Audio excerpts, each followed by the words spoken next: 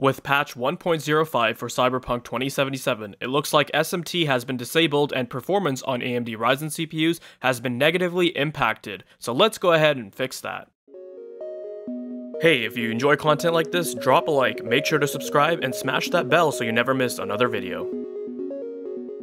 Hey, what is going on guys? Danny here, welcome back to the channel and I hope all you Chumbas have been doing well. Recently, I made a video showing you guys how you can potentially boost performance on your Ryzen system by doing a simple hex edit to the Cyberpunk 2077 exe file. In short, the problem was that the game wasn't taking advantage of SMT on AMD Ryzen CPUs, and this was in some cases negatively impacting performance, because there was poor thread utilization leading to lower CPU usage. But with the hex edit, I saw many users report that they had seen a performance boost, minimums were higher, and the experience overall was just a lot smoother. However, it looks like with the recent patch version 1.05, CDPR has reverted the fix stating the following: AMD SMT optimized default core and thread utilization for 4-core and 6-core AMD Ryzen processors.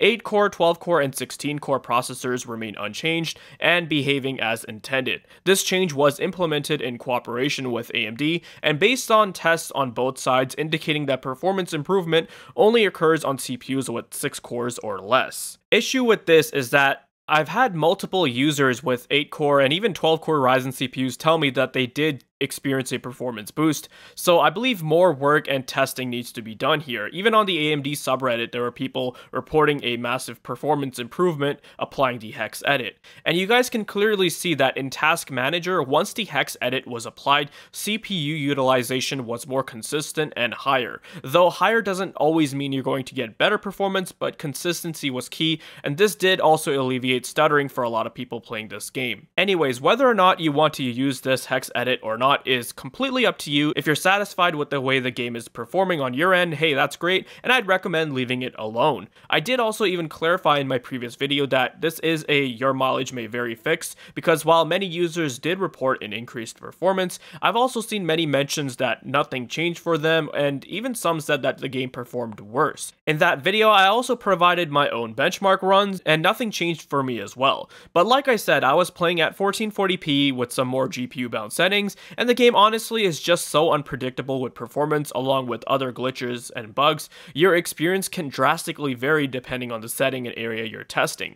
So as for the fix, it's really simple and straightforward. Just like last time, you're going to want to use a program like HXD, which is a free hex editor software that you can use to open up the Cyberpunk 2077 exe file and edit it. However, this time the line you have to edit is slightly different from the one shown in the previous video, which is why you can't reapply the fix as usual, because that entire line was missing. So if you go ahead and try to search for that line, it's not going to pop up. So for patch 1.05, a user on the AMD subreddit by the name of ISOPro actually has the correct line. So it's just a matter of copying this line into the hex search function of the program and changing the 75 to an EB, just like last time. Hit save and that's it. Just go ahead, launch Cyberpunk, open up Task Manager or whatever CPU monitoring software you're using, and you'll see that SMT will be enabled and you'll see the higher core and thread utilization.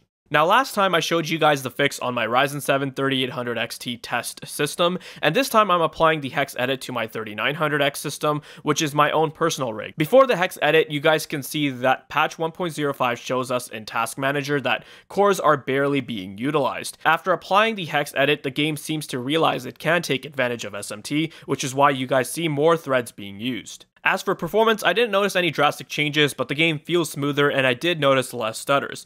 And a lot of times with performance benchmark runs, these issues can't be seen with like raw FPS averages. Like I said before, because of this game's inconsistent behavior, performance can sometimes tank and change depending on the environment and what's going on around you.